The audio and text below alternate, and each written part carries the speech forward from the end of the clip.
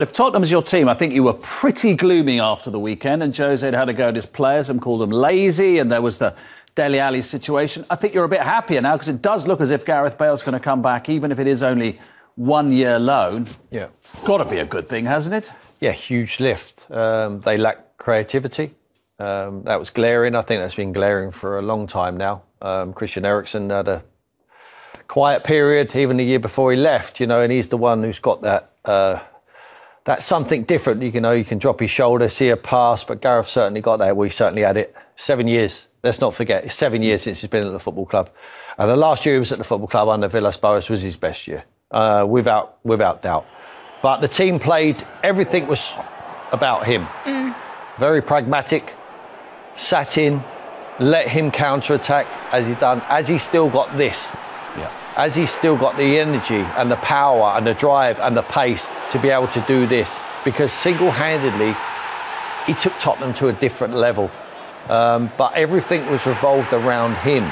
Now, will Jose do that? He would like to, but Harry Kane won't be happy with that. Son won't be happy with that, because they're excellent players in their own right. He's going to play with better players at Tottenham now than he did when he left, Gareth Bale. So has he still got it? That's the question. The only worry I have about Gareth is that he was prepared to go to China and see out his career. Has he still got the heart for it? Has he still got the drive? Does he really want to do it under pressure? Because without doubt, we're talking about it now. Everyone's expecting so much of him. But we have to remember it's 7 years. Do you think he's still got the body for it? I think he has. I think he's missed a lot of games through injury. But I think he's capable. He's capable, and as I said, he doesn't have to play every single game. They've got Lucas Moura, don't forget. They've got Son. Let's pick their front three. Is there a better front three on paper in world football? Son, Harry Kane, Gareth Bale. Liverpool might argue there is, but they're right up there. It puts pressure now on Tottenham and Jose Mourinho. Interesting. Just have a quick look, as you say, about how much football he's missed, what he's done in the last couple of seasons. You remember his brilliant goal in the spring of 2018 to win the Champions League. Zidane didn't really fancy him. Zidane then left, so he played a lot of football. But the minute Melissa Zidane has come back, he spent a lot of time playing golf since. So you could see how little football he's played in the last 18 months. Yeah, and the difficulty with Gareth Bale, who for me is a game changer. He's such an explosive player. He's a player that's very hard to mark against because he's got so much in his locker. And he is so dynamic. So whatever you try and do to put him off, he can counter what you have to defend him. He has the ability to score absolutely outrageous goals, as we saw in the Champions League. But he makes things happen out of nothing, whether it is taking the ball on and all that stuff. So for me, very, very good player. A very, very good player that we haven't seen often enough, not by his own doing. As you say, that relationship with Zidane had been very frosty and it only got worse. Real Madrid had do we know why Zidane didn't fancy him? He scores an outrageous goal in the Champions League final and Zidane barely congratulates him. Yeah. Scores the goal of his life on the occasion of his life, and the manager, it might have muttered a well done, but it didn't feel like it watching it. I remember at the time that players had spoken to some of the Real Madrid guys, and the feedback was that everyone thought Zidane was just there as a figurehead. The players were doing the work. Yeah, the work themselves. They were self-managed, basically. And I think a few of them, Ronaldo included, so it wasn't actually surprising that Ronaldo left after that Champions League win and La Decima and all that stuff, because quite a few players didn't actually fancy Zidane.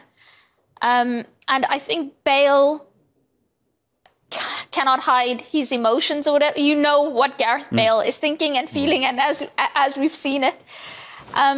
So that relationship just has never worked. But there's a split at Real Madrid because the hierarchy invested a lot of money in Gareth Bale. He was a massive project for them. And they wanted him to stay. He had offers last summer, like to mention China, but there was an £89 million bid from a Premier League club for him that Real Madrid turned down because they wanted him to stay. And they wanted Zidane to play him. So there's that political battle happening. If you're paying him 600 grand a week, no wonder you want to play him. Yeah. Exactly. They made a massive investment in him. So, okay, we haven't seen him often enough. And then the question is, as Tim's saying, does he still have that intensity, that desire, that need to want to be one of the best players in the world? And it's a very hard question to answer because I can understand why he's not showing it at Real Madrid. He doesn't feel the love there. He's unwanted. No matter how well he trains or how well he plays, he's not going to be in the team regularly. So why must you be enthusiastic or why must you be, excited by your prospects over there? Yeah. You're not going to have the right attitude. It's brilliant, isn't it? Because we simply don't know the answer. He's 31 now. Are we going to see, a 23-year-old, under Villas-Boas playing the counter-attack, bending them in from 30 yards, or are we going to see a man whose edge has just gone a little bit because let's don't forget, he's won 4 Champions League. Yeah. Man is the most successful British export of all time, football-wise. Yeah, but with everything what everybody's said there, we are still talking about Gareth Bale coming back to the Premier League and maybe still showing people that he's still got it. Like Tim's mentioned, he could have went to China, and people will probably question his desire now simply because it was something that he might have wanted to do. But in his mind, where he was, like Melissa said there, no love, no matter how well you're training, no matter how well you're playing, you're not playing. And that came and he might have just thought, yeah, I'll just go and do that. But now it's Tottenham. The difference with Wales, when he's on international duty, how he applies himself and carries himself when he's with this, it tells you the story about why his attitude is the way it is at Real Madrid. He needs to be made to feel when he comes back, he's at his best. Yeah. Well, yeah, and when he comes back to Tottenham, it will be all about it. We'll have to change his game a little bit. We're not going to see... The thing is, we're seeing some amazing goals there, and we're all expecting maybe to get himself going again, and maybe even modify his game. So is he like Cristiano Ronaldo's done? Playing in that kind of role where you kind of conserve yourself for the tip of the game, right at the end there, and make the difference. It's a shame across the board there are no fans, but I feel for Bale it's particularly a shame there are no fans, isn't it? Can you imagine his first game back at the new Tottenham Stadium with it, the atmosphere in it heaving, Bale, the prodigal son returns and all that. You're going to have to do it yourself when you're away at whoever you're away at. The environment's going to be completely different. Completely. It's a completely different environment for him. That brand new stadium now, the training ground. Listen, 2 months ago, if you would have asked me, Mark, I said he's more likely to join Wentworth as a Wentworth golf club, load of football club. Yeah. But now, do you think it'll work? Like if he's going to come back there, it looks like he's really got the love again. I think there's going to be no short of love. We talked about everyone needs love. They're going to get that. Even though there's no fans in that stadium, the fans now, the Tottenham fans they would expect, and that puts huge pressure on the manager. Because they're going to say, now, you've got the tools now. We know, realistically, they need a little bit more. Because you said the front three will be great if he comes back. What about the rest of the team, bearing in mind what you saw against Everton? Defensively, I'm still unsure, and Jose's unsure. The best left-back they have at the club has no longer got a squad number, which is Danny Rose.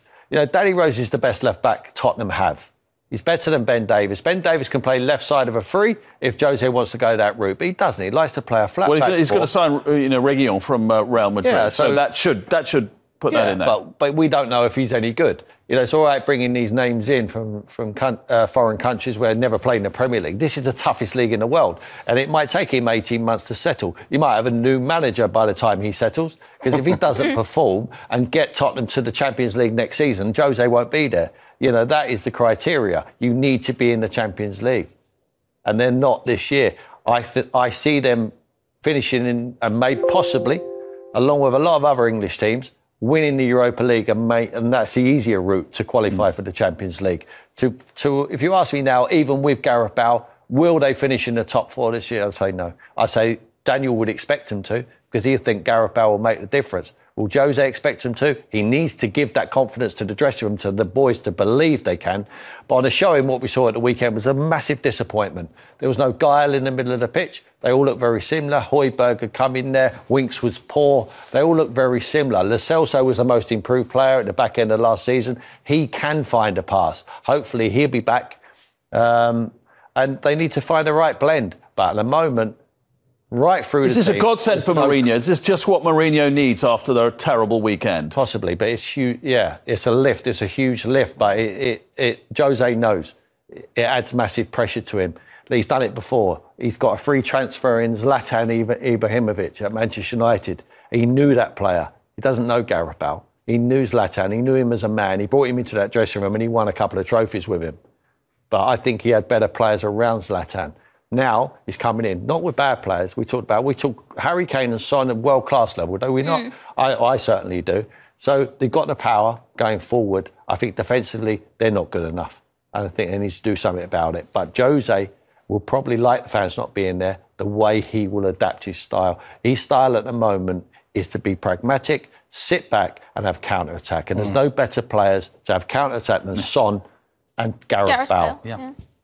I think he will actually be quite decisive if he's used, like Ian said, if things are geared for him a little bit. You don't want Gareth Bale trying to dribble for 50 yards or whatever. Give him the ball in the final third or just outside the box and stuff where he can hurt the opposition, or like we say, breaking rapidly, but not breaking on his own. He used to have to basically take teams on by himself. I think Son can keep up with him now, couldn't he? Yeah. So he's got Son, he's got, like Tim said, better players around him now. He's obviously learned how to not be individualistic at Real Madrid, where, it is a collection of really great individuals, but you have to be subservient a little bit there to the team. So he will have grown a lot. I think Jose will know how to maximise his strengths. Do you think, Melissa, that Jose, if Gareth Bale, let's say that everything was brilliant and he came and done fantastically well, would that kind of throw Jose? Because, that's not the kind of guy he wants around him. He wants it to be about him all the time. So if Gareth Bale comes and starts doing all great things and all the focus is on Gareth Bale, what is Jose? That's what he needs at the moment, doesn't he? Because it's face after the Everton game, and when you see how the other team started, you're thinking champions. 15 months since the Champions League final, the Champions League looks a long way away. Yeah, but the point I'm trying to make is that because it might go well like that, is Jose going to self-destruct and just mess it all up? He's got that vibe about him. I actually wanted to ask Tim a question on this. In terms of, you said his style is to be pragmatic. One of the things I found really difficult watching Tottenham and under Mourinho, and I don't know if this impacts the players or whatever, is that there's no concrete identity. So, you knew what Pochettino's Spurs were all about. You know what Guardiola's City, Klopp's Liverpool. Arteta's Arsenal. Arteta's Arsenal. I don't know